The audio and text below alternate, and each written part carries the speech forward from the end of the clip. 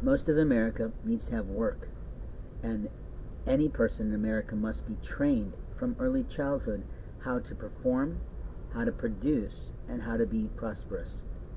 These are the 3 P's that are very simple in form.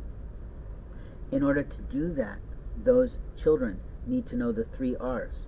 What is your role at this moment of time in my family?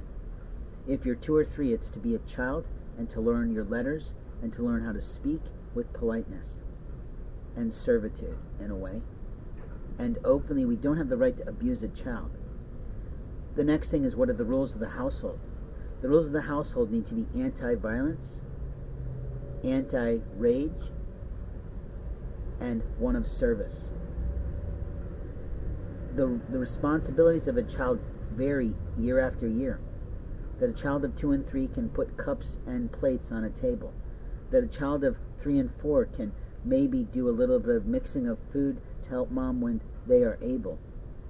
A child at 5 or 6 can then help mom to cook on the stove, put their laundry in the laundry basket, and even help with doing laundry and folding it.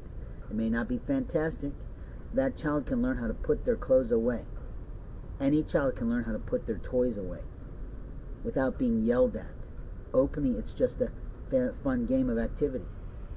And that's that. As the child ages and stages, they have new responsibilities in the family, but they're not overzealous. They're really just a continuation of what they learned when they were young, so that they know how to take care of themselves in a way that allows them to succeed in adulthood.